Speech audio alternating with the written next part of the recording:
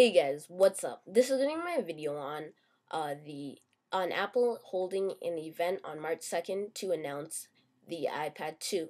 Now, Apple is holding an event on March 2nd, and it will be to unveil the next version of the highly successful iPad.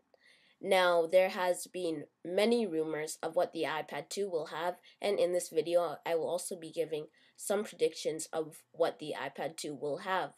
Now, the iPad 2 might have a front and rear facing camera on the front and back of the device, as well as a slimmer, lighter, and it also may support a Retina display or a higher resolution display. And the iPad 2 might have a dual-core CPU or GPU, and the iPad 2 will have a gyroscope with it as well.